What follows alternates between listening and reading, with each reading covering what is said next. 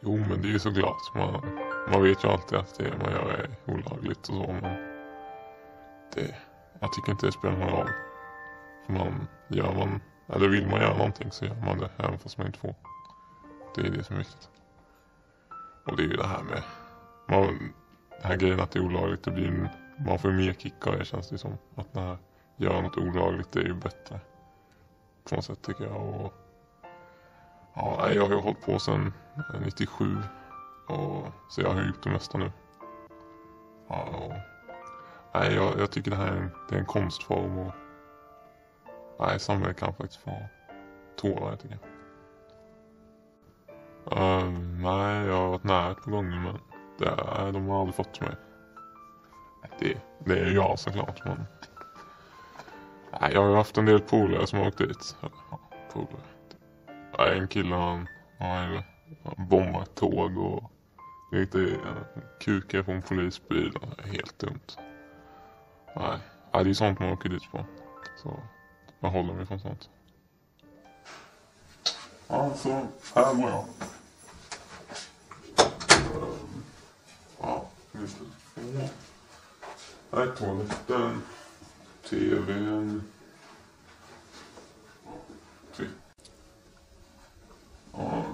vill ni ha något? Typ kaffe, te, en bulle?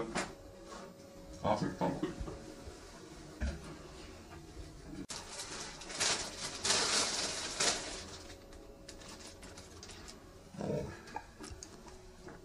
En kul sak. Den där killen som jag berättade om målar på polisbilen. Han åkte in på Biteberg nu. Det var inte så länge sedan. Han mejlade mig och vad fan har jag gjort, men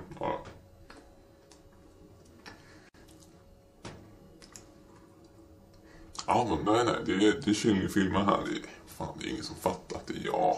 Jag har hållit på så länge nu, så fan.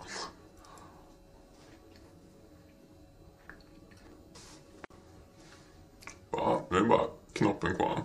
Det går sparar vi till sist. Ja, men man började tänka lite så här. Skaffa sig ett namn och det var väl mest roligt från början, men man började bli lite seriösare och sen tänkte jag att jag ville göra något lite mer unikt så här. Inte som alla andra. Det var då den här Bulleknoppe-idén liksom började och det var det som kändes rätt helt enkelt. Vad fan håller du på? Sluta.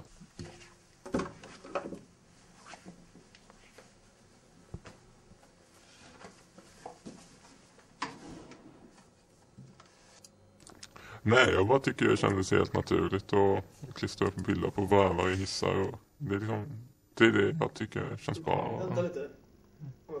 Sa du rövar? Ja, rövar. Men alltså det heter väl rövar? Nej, rövar. Hur som helst, jag la allt annat åt sidan och fokuserade till 100% på Bulleknoppe-projektet.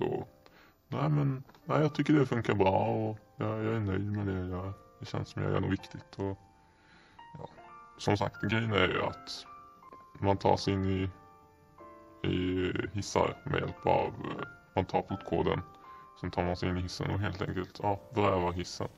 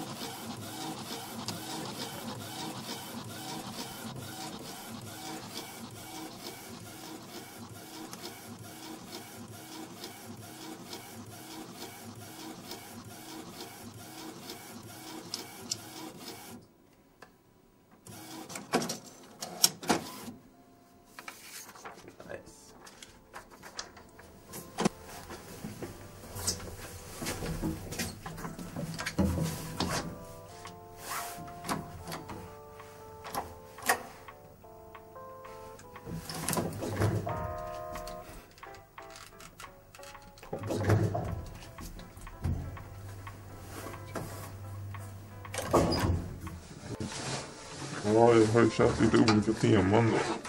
Ja, jag håller på med en julkalender för tillfället. Det är på fest. Kul att överraska folk. Det är därför jag gör det.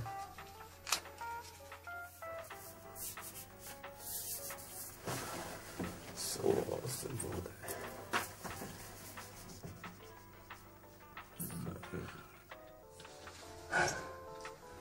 Så. Va?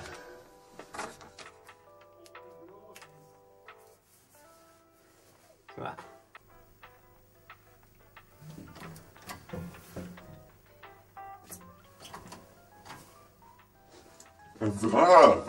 Jag har aldrig menat att vi sitter fast i en jävla kiss.